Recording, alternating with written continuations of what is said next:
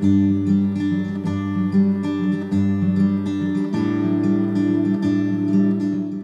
morning, I'm John Ponick with the Mohave Valley Daily News, and this is the Daily Dose for Tuesday, October 20th, Taco Tuesday. A lot of good Mexican restaurants in town. Go get yourself some good tacos.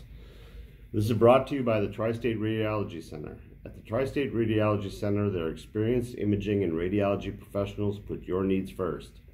They are proud to provide a high-quality level of customer service, medical experience, and commitment to quality for all patients. All right, we got a lot to get to. Let's see what we got here. All right, top story, Veterans Parade to go. City coordinator says this is the Veterans Parade that is held on November 7th in front of the Riverview Mall and head south along Miracle Mile there. There was some confusion whether or not they were going to have it. Originally, it had been called off because of COVID concerns, but after they sat down and met, Paul Walsh, who it's named after, his widow, Patsy Walsh, met with city representatives and they talked about how they could get this done. They're going to do it. It's going to have some changes to it. There's a lot of information in the story about what they're going to be doing, things that are going to have to go away, like the ROTC and the band that march along with it, with the parade. They're not going to be able to do that. Everyone's going to have to be on a vehicle. There's no handouts, things like that. So there's a lot of information on it, but we're happy that they're having it. Right below that, you see this nice picture, President Trump arriving in Flagstaff.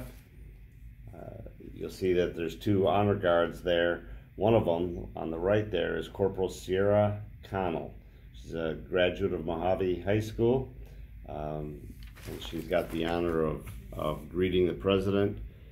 She plans on returning to school in January to finish her college degree and remain part of the reserves. Doug Schuster spoke to the county supervisors, county board of supervisors yesterday, and basically went over how the lockdown, how the emergency orders have affected the community. He said there's an increase in suicides and domestic violence and some other things. He also called out the fact that the Board of Supervisors have put this recommendation for masks, but there is a mandate if you attend their meetings, but some of them are not wearing masks at their own meetings, so he kind of called them out for that. 32 new COVID cases reported in Mohave County. We had a downtick for a long time there. Now it seems to be rising up again. We had a couple days of 0 cases, then it went up to 5, and then I think it was 19, and now 32. So kind of keep an eye on that. The Laughlin man that got busted back in October because he was on his way up to Kingman to meet a 13-year-old child. He got sentenced yesterday to 35 years.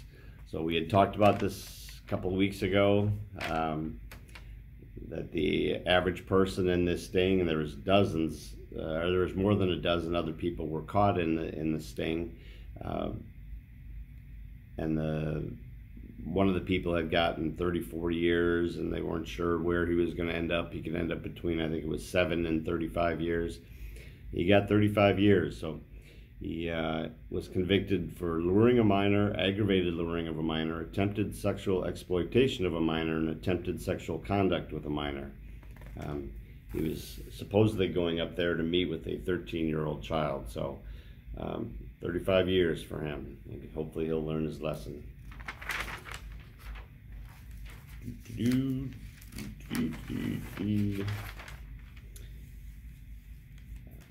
We got a picture of the Lady Dust Devils volleyball team. It's a nice picture. Unfortunately, they got swept by Kingman Academy. This was about 5 days ago.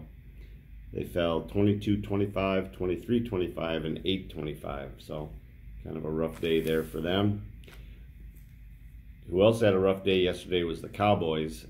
our Arizona Cardinals beat them pretty bad, 38-10. Ezekiel Elliott had 2 fumbles that led to touchdowns for the Cardinals. Quarterback Andy Dalton also had a rough time. He had 2 interceptions. Kyler Murray and the Cardinals cruised to an easy win there. So, in weather, it's supposed to be nice. 100-degree day, might a little breezy, but it's supposed to be a good day over the next week or so. It's going to be dropping into the 90s and even by Saturday into the upper 80s. So we got Corn Fest going on this weekend, Friday and Saturday, so upper 80s out there Saturday might not be a bad deal as long as we have no W. Also, we talked about the parade. We'll have more information tomorrow on another parade that will be going on with the boombox being canceled. The Kiwanis Club of the Colorado River is going to be doing a parade of lights. It's going to be running along the same route, but we'll have more information on that tomorrow, or you can go to our Facebook page and get that information. So this is a Daily Dose brought to you by the Tri-State Radiology Center. The Tri-State Radiology Center offers same or next day appointments, and they accept most insurances, including Medi-Cal. They have a wide open MRI and offer digital x-rays with the reports ready in 24 hours. Call them today for an appointment at 928-460-7226. And just a reminder, the Daily Dose and Valley Voices are now available to stream on the Anchor app, Spotify, Apple Podcasts, Google Podcasts, and more. So the links to those streaming services will be in the description below. We're actually going to be filming our Athlete of the Week this week, and that appears on our YouTube page as well, so check it out. All right, everybody, have a good Tuesday. Enjoy your tacos, and hopefully I'll see you tomorrow.